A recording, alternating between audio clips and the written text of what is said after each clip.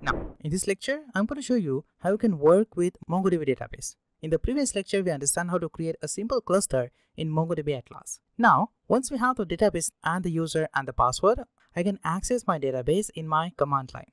I'm going to use the git bash shell here to connect my MongoDB database. So I'm going to just specify here Mongo command and just specify the connection string with my username and a password. That will just connect me to the MongoDB database. Now let me show you how many database we have inside this MongoDB cluster. So once you successfully connected with the MongoDB cluster, let me show you how many database you have inside it. I'm going to just press here a command db.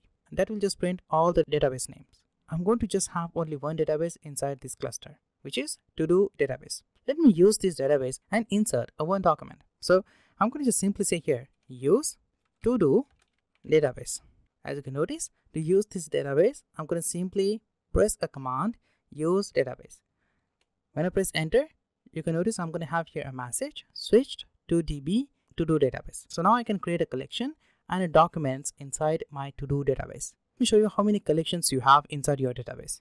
To know that, just click on these collections. Once you click on the collections, you will notice here, I don't have any collection inside my database. Let me just add a new collection inside it. So I'm going to just simply say here, DB is an instance of the to-do database. Now to access this to-do database, you just need to specify here DB, which is the instance of to-do database. And now you need to specify your collection. So I'm going to just specify here dot and specify my collection name. I'm going to say here to-do collection. Now, as you know, I don't have this collection inside this database. So MongoDB will create this collection for us. And inside this collection, I'm going to insert one record. So I'm going to say here dot insert one. Insert one is a function in MongoDB. This method is going to insert one record inside this to-do collection. So I'm going to specify here insert one method, and in the parentheses, I'm going to pass here an object, and then I'm going to create here x is equal to 1 and close this curly braces and just pass here parentheses. So inside this to-do collection, I'm going to store x and specify value to it 1. When you press enter, you will have the output something like this. Your record is successfully inserted in your collection. Let me show you. If I refresh this collection, you can notice here, inside my collection, I'm going to have my record. This is my database, to-do database. Inside my to-do database, I'm going to have the collection, to-do collection. And inside this to-do collection, I have here my document. So this is what we call a database. This is the collection and this is the document. Using the simple insert one method, I can insert one document inside my collection. Now let me show you the documentation of MongoDB CRUD operation. Using that, you can create, read, update and delete your MongoDB documents.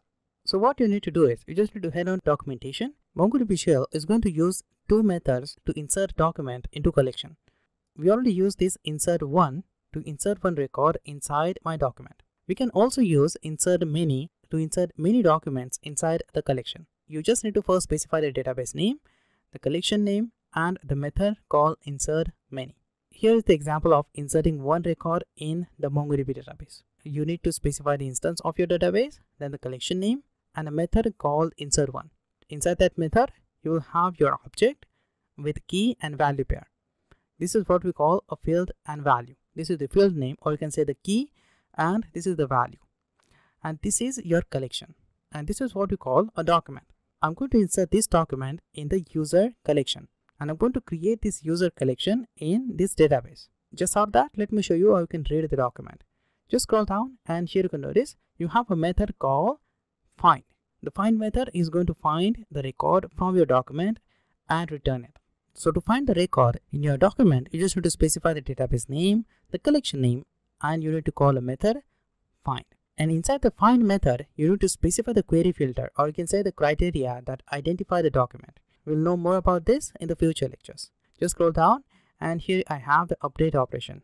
To update the MongoDB document, we can use these three methods: update one, update many, and replace one.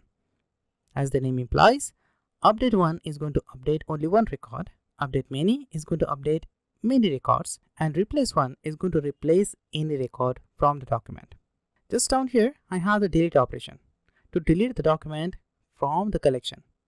To delete the document from the collection, we have two methods, delete one and delete many. As the name implies, delete one is going to delete one document from the collection, and delete many is going to delete multiple documents from the collection. In MongoDB, delete operation target a single collection. Here is the example of delete operation.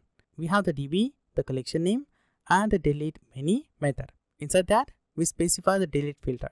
We are going to delete all the status with a reject value.